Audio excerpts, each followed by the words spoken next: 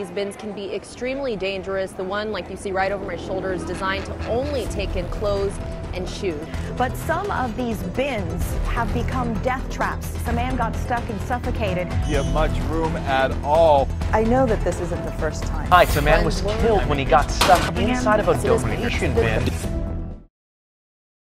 So the problem with these bins is that when they're open, they provide a small gap to the inside of them. This promotes two problems. One, if someone was truly motivated, they could climb inside there. And it also lets you see the inner contents, which encourages theft. This past year, there was a woman found in Vancouver stuck inside one of these clothing donation bins. She was actually dead on the scene. Now, while this is still illegal, she was cold, she needed clothes, and so we feel that a donation bin should not pose these threats or dangers to anyone in our society.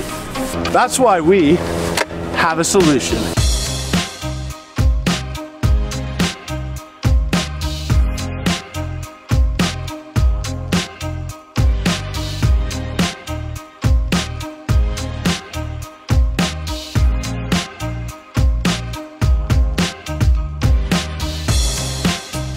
Our bin operates using a wheel that sits on a horizontal axis. It is attached to a ratchet system, so as you move along, you can't go back the other way.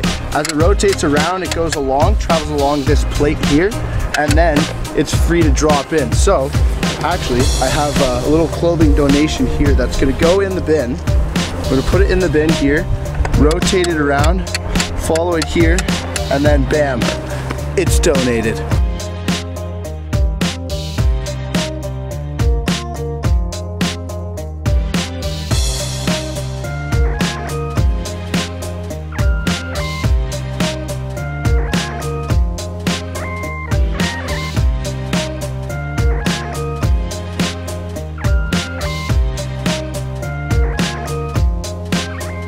The key safety feature that this bin addresses is the fact that the old bins let you have a little gap to climb into. Now with this, because it's circular and the bags only get inserted into the bin towards the back, this will ensure that no one is going to be able to easily climb into this bin.